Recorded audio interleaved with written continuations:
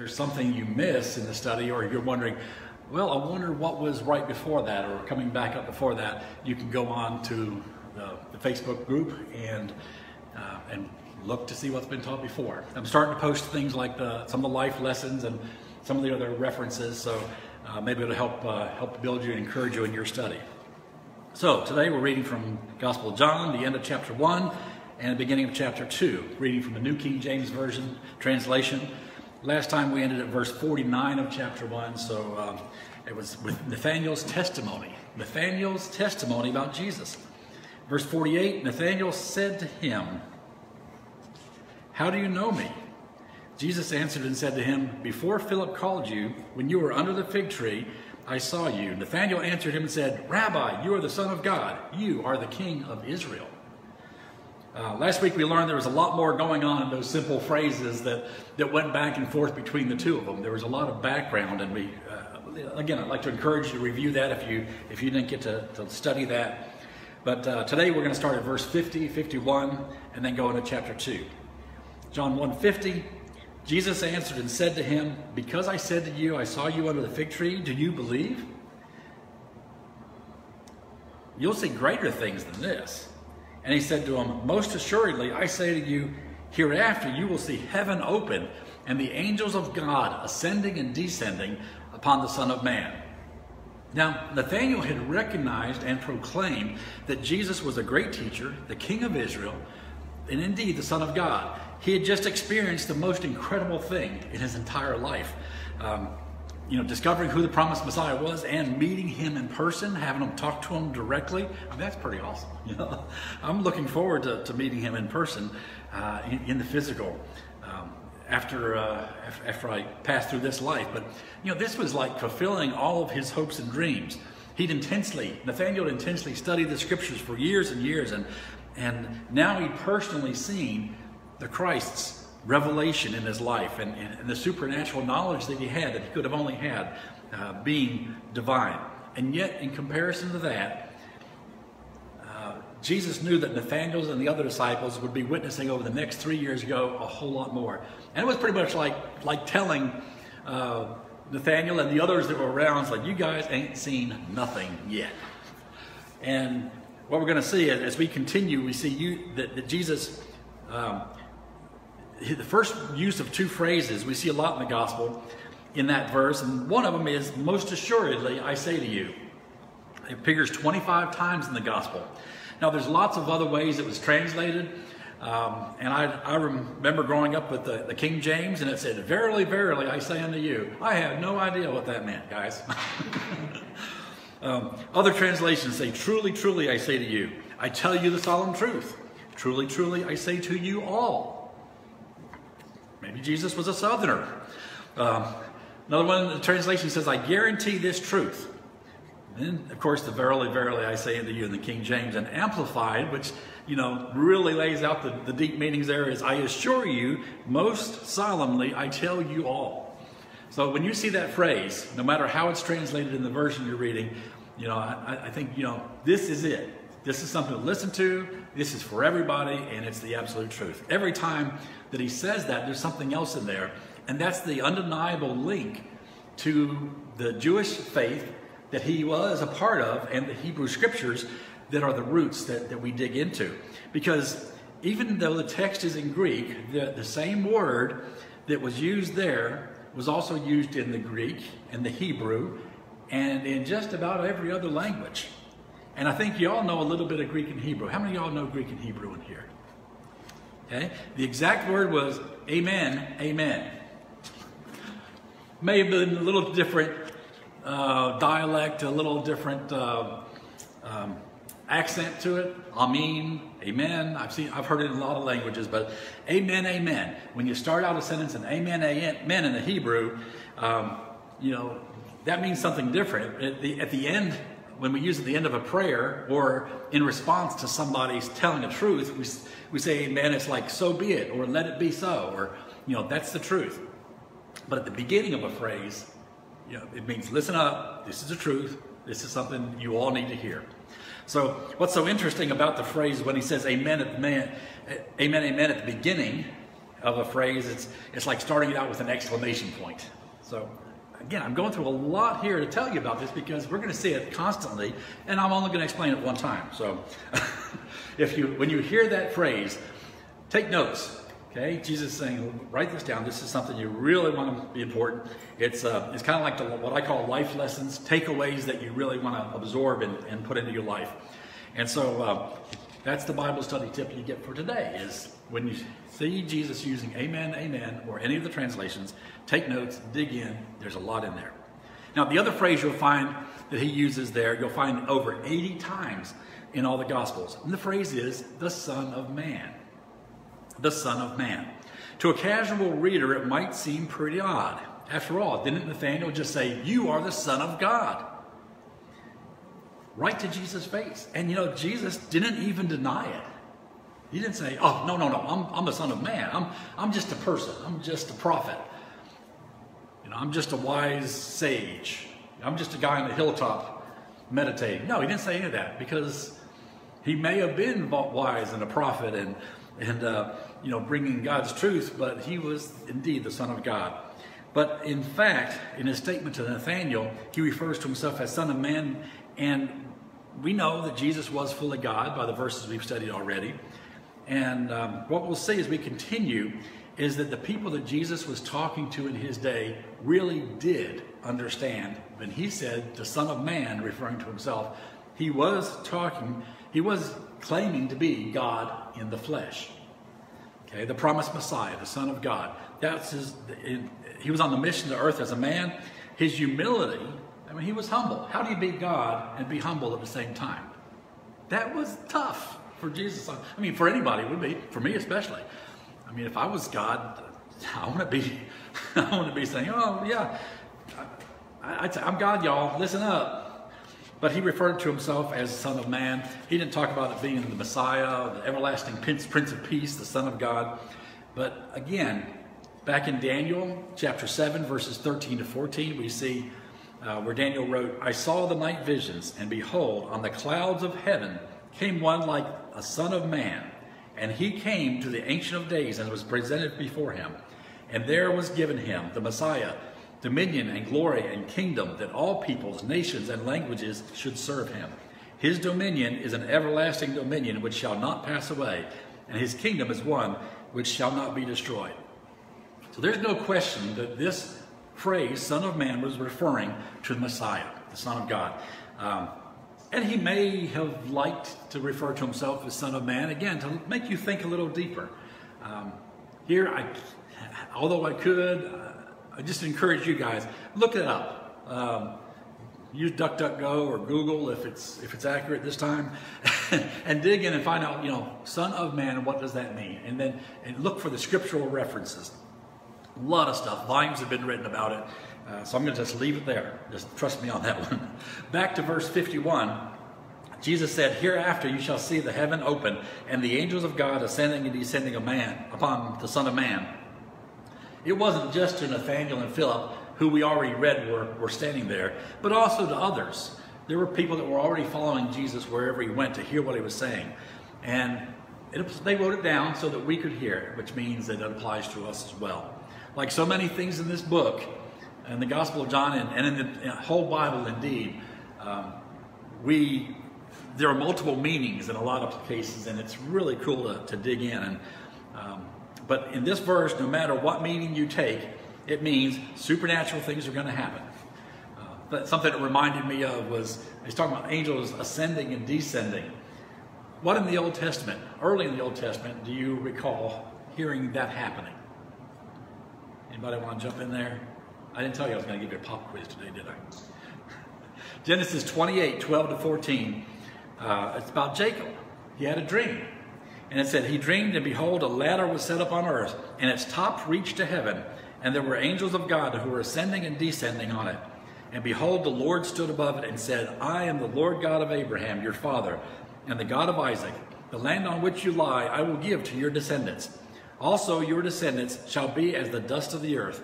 You shall spread abroad to the west, to the east, to the north, and the south. And in you and your seed all the families of the earth shall be blessed." That was pretty supernatural. So that's what it reminded me of. And I'm sure the disciples were thinking of, oh, Jacob, yeah, angels ascended and descended. I'm sure they were thinking of that when they saw a few years later, or months later, the Transfiguration, where Moses and Elijah appeared with Jesus. They weren't angels, but it's, again, a supernatural event happening from heaven. Or a few, after Jesus rose from the dead, they saw Jesus ascending into heaven, and then angels were there, had descended, and were telling them, hey, that same Jesus you just saw go up into heaven, he's going to come back again, same way. So tell them how he would return. And doubtless, many other times, as the Apostle John supposed, that the world could not contain all the books that were written about what Jesus did here. When the disciples saw these miracles that Jesus performed, it would have seemed like angels were coming and going all the time. So it was kind of a cool situation.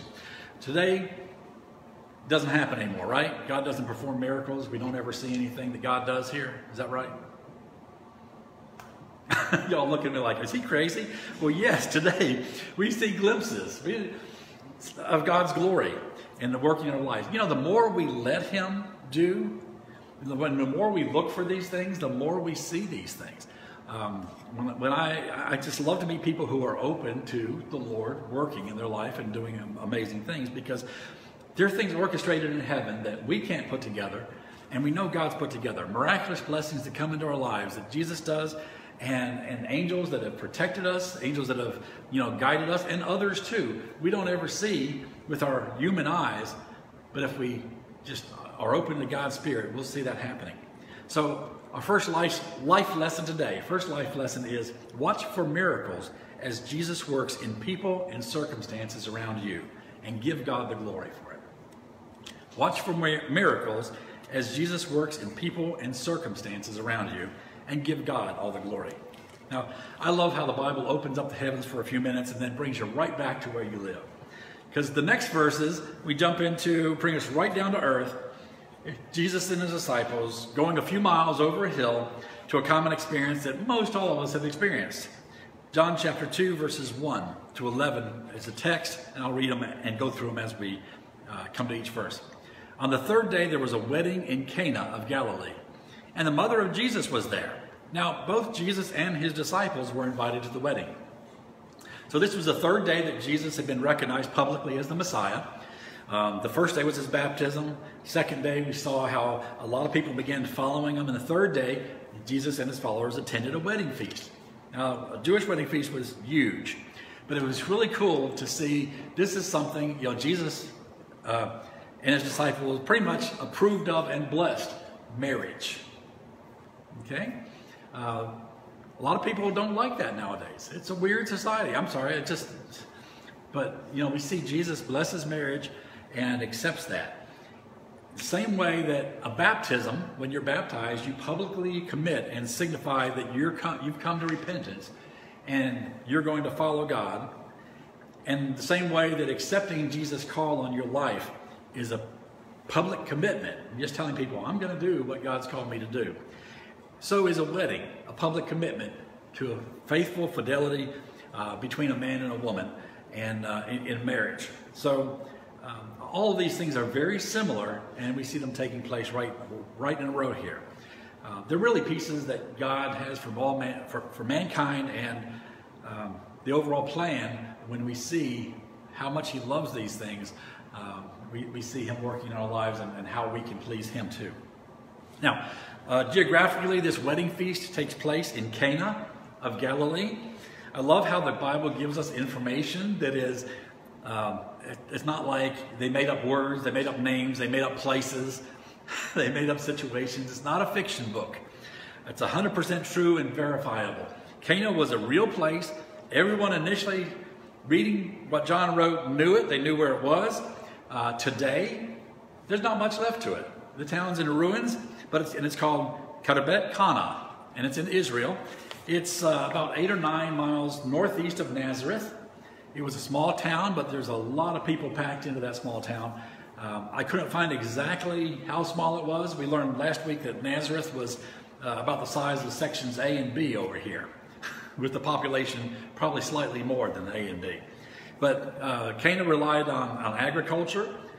When they dug things up around there, they started finding these things. A few years back, they found a synagogue. They found houses that were built into the hillsides.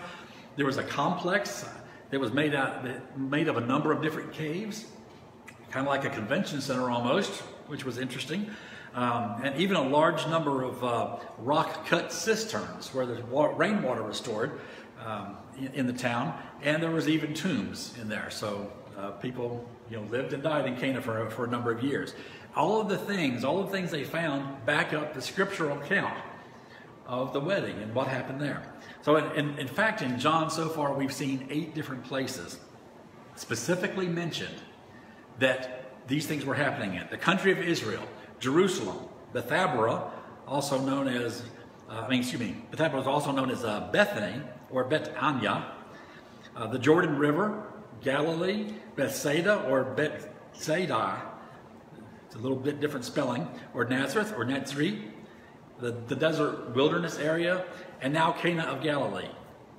Today, we're 1990 years later. I don't think Kernersville, anybody will recognize it 2,000 years from now. But here we are, almost 2,000 years after these events took place, and you can see these places, you can walk there, you can walk the street, you can visit the very places that the Bible is talking about.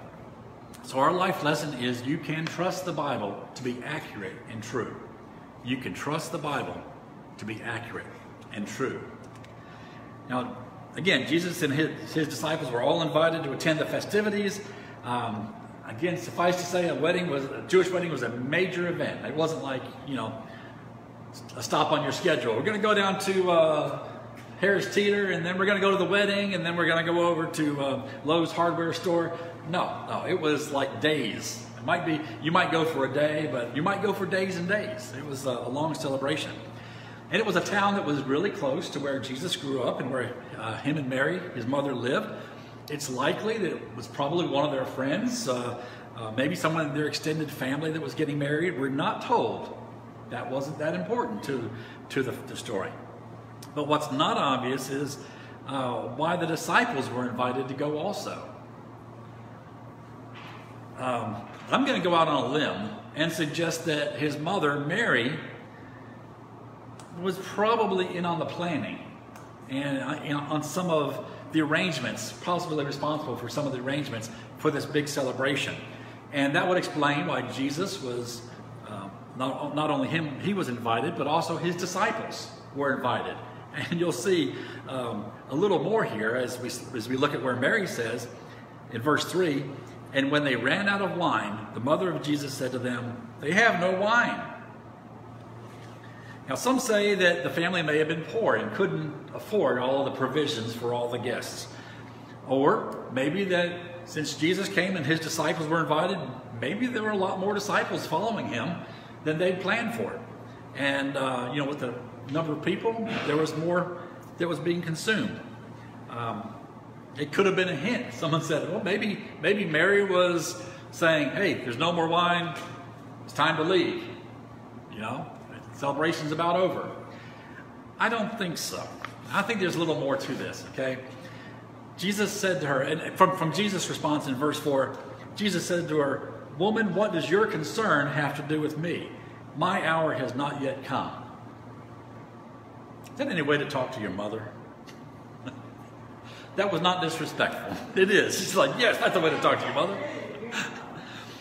Well, the way that Mary talked to him, he's been with her for 30 years. He knows when Mary says, "Son, ain't no wine there." He knew that she was saying, "Fix it." And she knew some other things too. Okay, Mary probably figured out with all these disciples following Jesus, he'd been revealed as the Messiah just a few days earlier by John the Baptist. He could show all of the family and friends that for the past 30 years, she was telling the truth. She was a virgin when she conceived Jesus. A divine miracle would show that he's divine, that this could happen. She was going through all that. But Jesus said, "My hour has not yet come." Now, when he said that, and then I see what happens in the next verses, you know, we know, who have you read the story, we know this miracle was going to happen. So why did Jesus say, my hour is not yet come, but then he went ahead and did the miracle? What's this hour he's talking about? Okay? Let's dig a little deeper. Here we are digging and digging, right?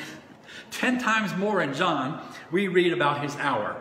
And I'm just going to say the verse references because I don't have time to read them all, but in John 4:21, he's speaking of the time immediately after his final sacrifice of the Lamb of God will be made, talking about the hour which is yet to come. In John 5:25 and 28, he talks about the hour coming when he could proclaim life and resurrection to the faithful who had died before he came, but they believed in the promise of his coming. Then in John 7:30, we see that although his teaching was infuriating some of the people that he was talking to and some of the leaders that refused to believe him, and they wanted to do away with him, it said they were powerless because his hour had not yet come. Okay, so there's something different about this hour than just saying, it's not time for me to do something special. In John 12:23, 27, and John 13:1, we see the scriptures say, the hour has come. At that point, he starts saying, the hour has come. John 12:27, now my soul is troubled. What shall I say? Father, save me from this hour? But for this purpose, I came to this hour. So we're seeing right before Jesus is crucified, buried, resurrected, he's talking about this hour has come. Okay, these other passages help us understand that Jesus wasn't saying that the times for miraculous signs had not come yet. He was saying that the positive, undeniable, infallible proof that he was divine and God was honoring his ministry on earth, what Mary wanted everybody to see, that would come later. So it was kind of like, Mom, not yet. Not yet, Mom. It wasn't like, I don't like you, Mom. Now, if you're from a background that says that you should go and ask Mary for things and she'll tell Jesus what to do, guess what? You need to adjust that thinking. I grew up in a small town where there was a lot of people that would pray to Mary and ask her for favors. Well, I'm looking, we see Jesus loved his mother. He respected her. He even made sure when he was dying, he was 33 years old. He was long out of the house. By that time, you see, he even made sure that she was taken care of after his death. So there was no disrespect there at all. But you see, from the very beginning of his ministry, we see that he doesn't take orders from her. How does that affect our thoughts about praying? You don't need to ask Mary to tell Jesus what to do, okay? That's not how God asked us to ask him for favors or for his favor. Even Mary knew that 2,000 years ago, because we read Mary's last words in the Bible were not, Jesus, do it. I told you to do it. I'm your mother. She didn't do that. She says in verse 5, it says, his mother said to the servants, whatever he says to do, do it. She didn't say anything else to Jesus at that point. Just told the ones around him, if he asks you to do something, go ahead. Just trust him. Guess what? Best advice ever. Whatever Jesus tells you to do, do it. Are you having trouble figuring out a problem in your life? Whatever Jesus says to you to do, do it. If you're hitting up against roadblocks in your life, whatever Jesus says to you, do it. Have you been doing things your own way and it's just not working out the way you plan to do it? Well, do it. Whatever Jesus says to do, do it. Are you asking everyone else questions? Look to the source of all wisdom and all knowledge that we've seen in our passages so far. And whatever Jesus says to you, just do it. Guess what our life lesson is? Whatever Jesus says to you, do it. I got to remember that, so I got to say it over and over. Whatever Jesus says to you, do it. Most of the time, you're not going to get the whole plan when he tells you things. You may not even get part of the plan. You may not even have a clue what the plan is. But as we are obedient to Jesus in each step of the way, we eventually see the miracle he's doing in our life. And it's a good thing too, because one thing, it would probably freak us out to know what God is doing in our lives. And Another thing is, if he gave us the whole plan, then we would go and do the plan and we'd say, look how good we are. Look what we did. And that's not why Jesus does these good things in our lives, these miracles in our lives. So let's see what Jesus says to the servant. Verse 6. Now there were set there 6 water pots of stone, according to the manner of purification of the Jews, containing 20 or 30 gallons apiece. And Jesus said to them, fill the water pots with water. And they filled them up to the brim. Okay, that was step 1. Probably the hardest one. Used to be stronger than I am now, but you know, water pot, just the water in each of those 6 pots would weigh between 165 and 250 pounds. I could have struggled with picking those up when I was younger, but then you add the weight of the jars. They were carved out of stone, it says, probably a foot and a half wide, probably about 4 or 5 feet tall. Fill them with water, probably 300-400, you know, probably close to 300 pounds a piece when they're filled up. So they're very heavy. Now, we read about in the archaeology where they had cisterns in Cana that were filled with water, since there wasn't a spring to feed any wells there. So that's why they had the cisterns catching rainwater. And all those cisterns, they found about 60 of them when they were digging things up. Plenty of water, plenty of supplies to provide those 120 to 180 gallons of water to fill those 6 pots. So again, verifying what the scripture's saying. But getting the water either from the cisterns to the pots, or taking the pots to the cisterns, filling them up, that's a big job. Okay, now if you're wondering why they had these large water pots sitting around, remember there wasn't running water. Okay, they didn't even have a camper space where you could hook up your hose and run water into your tank. You had to go get your own water for the tank. You had to go down the river. If the river was close by, there was no river close by, but they had these cisterns that were catching water. So these were most likely, since they were close and they were large, they were most likely the pots that were being used for the ceremonial and practical hand washing for the bride and groom during the wedding. Now don't get grossed out yet, okay, because we all know what's coming next. But remember, that purified water, and each person drinking from a different cup, and washing, sterilizing bowls and utensils and all that stuff. These are all 20th century innovations to protect us from contamination. Okay? Before that, people didn't think about that.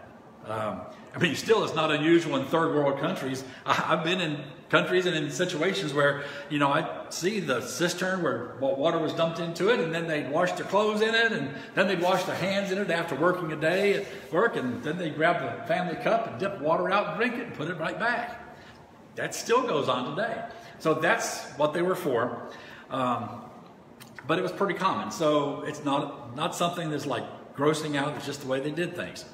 Anyway, step 1 was getting the water. Then there was step 2. In verse 8, and Jesus said to them, draw some out now. Once they had done that first step, he said, draw some out now and take it to the master of the feast. And they took it. Now, I can see these servants now, you know, taking this water to the master of the feast. They had no idea what was going to happen. Probably wondered why they were supposed to take him water. Like, why would we do that? Somewhere along the line, between the time they probably dipped a ladle of water out of one of the pots and put it up to the feast master's lips, it changed from water that had rained down from heaven to wine. And probably the servants were the first to notice it. You ever think about that? You know, it's like, hold it, that was water. What's going on here? And then they saw the feast master start to taste of it and drink it. He loved it. This is really, really good stuff. They realized that something miraculous had happened. They knew that Jesus had told them to do things. The feast master didn't. Well, let me just read what it says in verse 9. When the master of the feast had tasted the water that was made wine and did not know where it came from, but the servants who had drawn the water knew, the master of the feast called the bridegroom. Verse 10, and he said to them, every man at the beginning sets out the good wine, and when the guests have well drunk, then the inferior. You have kept the good wine until now. So we see Jesus here not only meets our needs, but when Jesus meets our needs, it's not a makeshift second-class solution. It's the best. When you obey God, you can expect that the end result of following him and obeying what he tells you to do is better than anything that we could have planned for.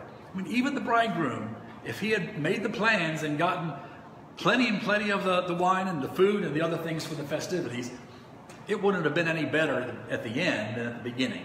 But it was, because Jesus made it happen. Romans 8:28 tells us, and we know that all things work together for good to those who love God, to those who are called according to his purpose.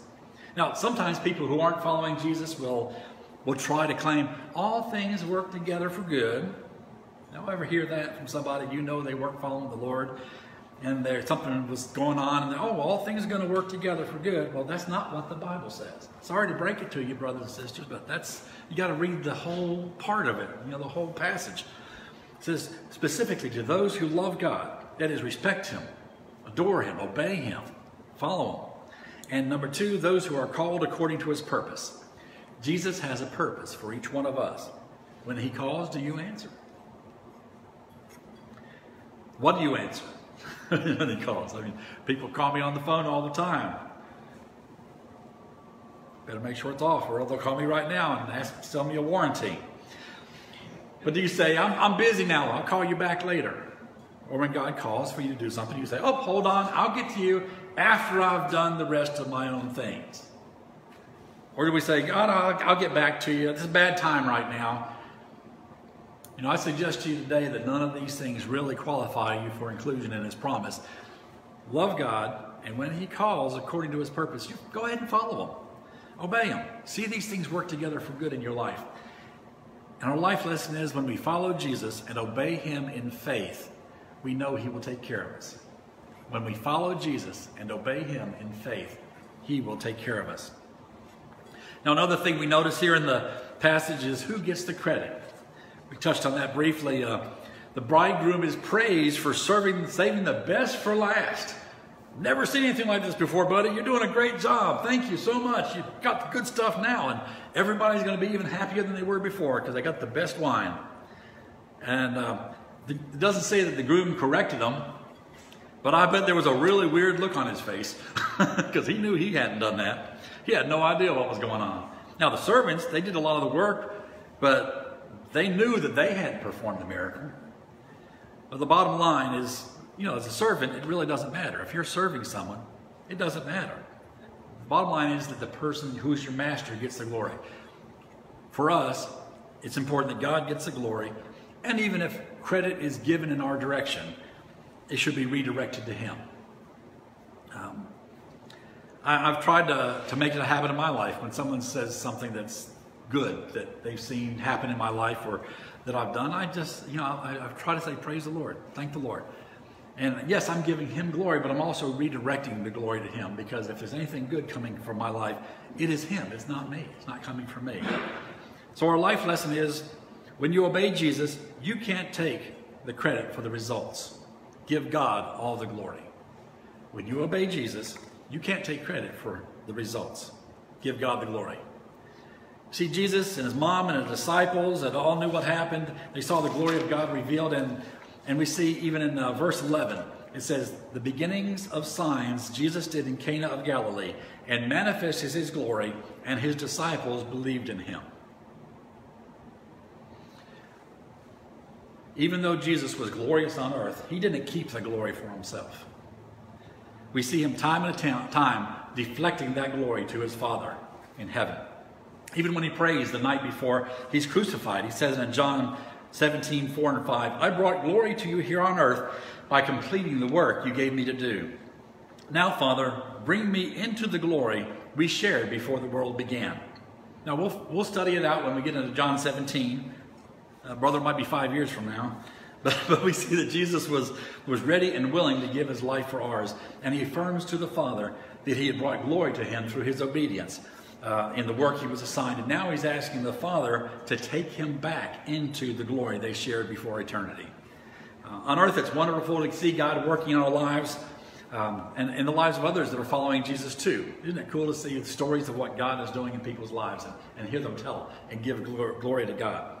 But we all do have a longing. And I think as we grow in our faith and we grow in our time in our lives, that we're longing more and more to spend that eternity with the one who deserves all the credit, all the praise, and all the glory. So let me circle back to Nathanael, where we started out this morning. The things that Jesus had told Nathanael the day before, just the day before, were already taking place. Supernatural activities were happening, things greater than he had seen before. To put an exclamation point on it, Jesus performed this first miracle right in Nathanael's hometown, in his backyard, Cana. Now, whether or not the other guests realized what was happening, we're not told that the guests all got up and thank you, Jesus, for doing this. We don't see that happening.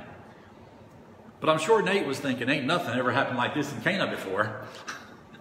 And the result was, the Bible tells us the result was that his disciples believed in him. Now, why focus on Jesus' disciples believing in him? You ever think about that? As a disciple or follower, they were learning from him. They were making notes of his teaching. He was teaching them. That's the relationship in being a follower and a teacher. But as we discussed before, believing is the key to a saving relationship with Jesus Christ. As the Amplified Bible so aptly phrases it in John 1:12, but to as many as did receive and welcome him, he gave the authority, the power, the privilege, and the right to become the children of God. That is, to those who believe in, adhere to, trust in, rely on his name.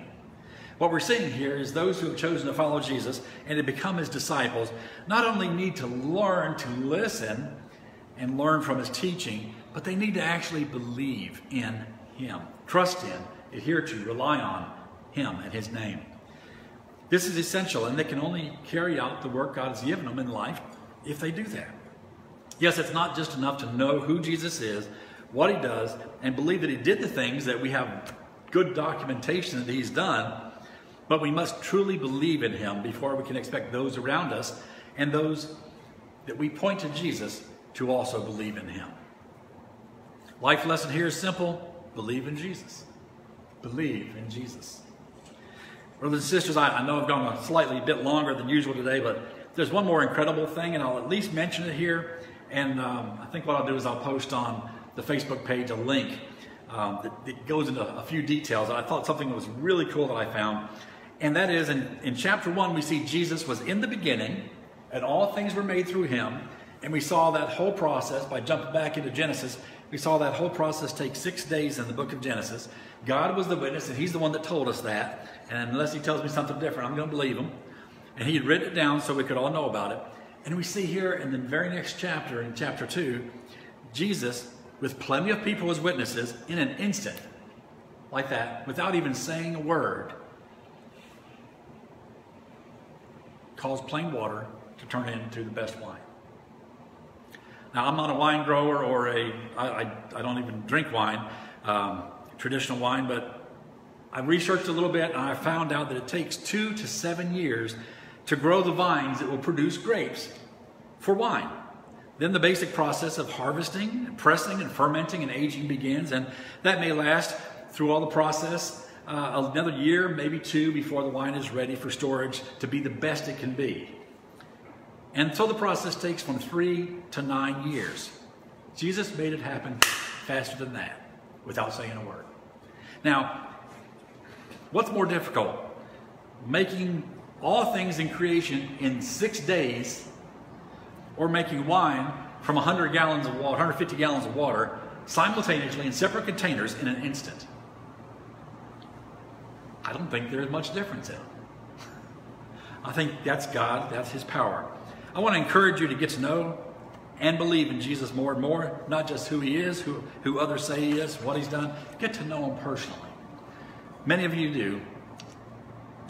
But continue to read, study, and ask for information, ask for wisdom to understand God's word. So when you see Jesus working, you'll know him and truly believe in him.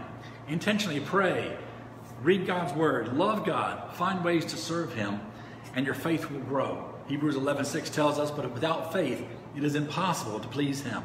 For he who comes to God must believe that he is, and that he is a rewarder of those who diligently seek him. Take that in your hearts, brothers and sisters.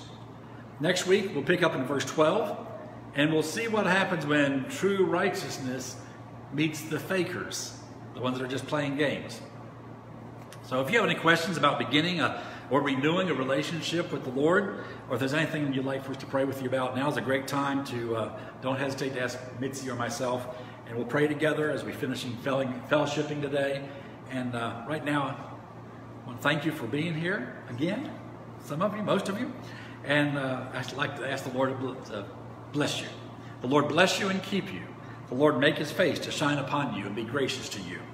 The Lord lift up his countenance upon you and give you peace. In the powerful name of Yeshua HaMashiach, our Lord and Savior, Jesus Christ. Amen.